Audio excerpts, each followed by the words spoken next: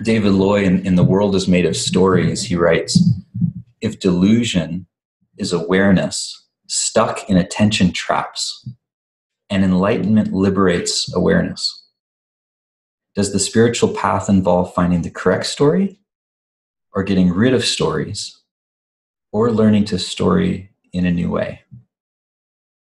And to me, this stage or position of emergence is about learning to story in new ways, learning how to be fluid and flexible with our stories, including the story that we should just drop all stories, which becomes a really contradictory story in a way, because then we become an evangelist for no stories, spreading the story of no stories to the masses.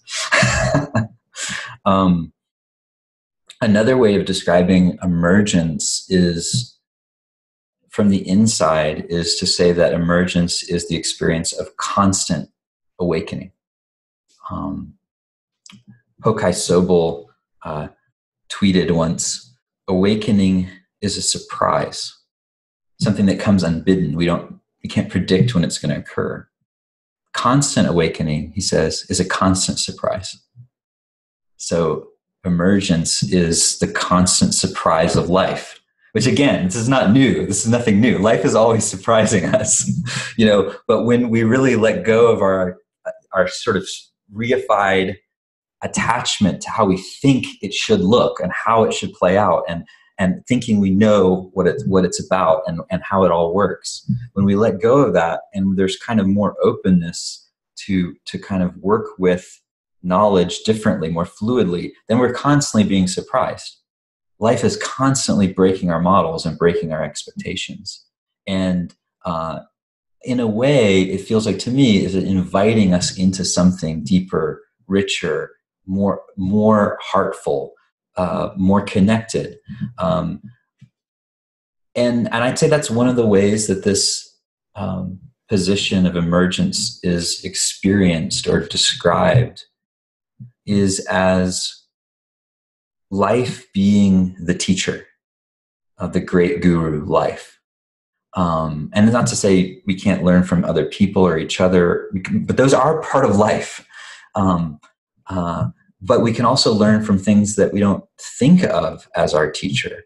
And really the whole challenge in emergence and in just continuing to live is really of being open to seeing everything as the teacher. Everything is opening us up, waking us up, showing us where we're holding, inviting us into some new way of being with the world. And let's not assume that the traditions have this way of being already figured out, because then we just stop and we rest on our enlightened laurels, and we reify some idea of enlightenment as opposed to becoming the unfolding of enlightenment itself.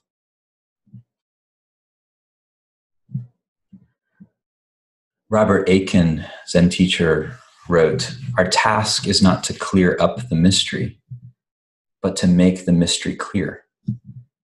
Task isn't to figure this all out, but it's to come into contact with the unfathomableness of the vastness of this life.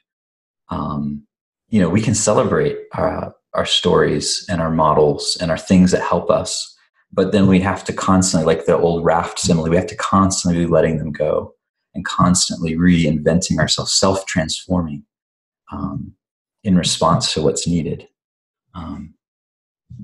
So I think that's how I would talk about emergence.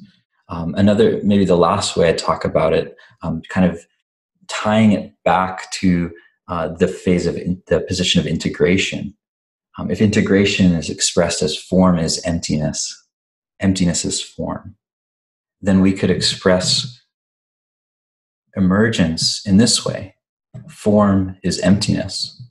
Emptiness is evolving. Because what we know about the world of form and our current best story about it is that it's evolving, that life is a constant process of adaptation, of forces and pressures moving through that select for certain forms of life, which then propagate and mutate and mate with each other. And this process of evolution and the way that we can understand it, it's an amazing process that has a kind of deep intelligence to it. Not saying necessarily that you have to view it as there being something which is directing that process, a creative, designer, but just that the process itself is intelligent. And we're part of that intelligence, even though it seems like we're often a stupid part of that intelligence. But, that's part of life too. Life creates forms that threaten life. Interesting. We're not separate from that. We're life waking up to itself.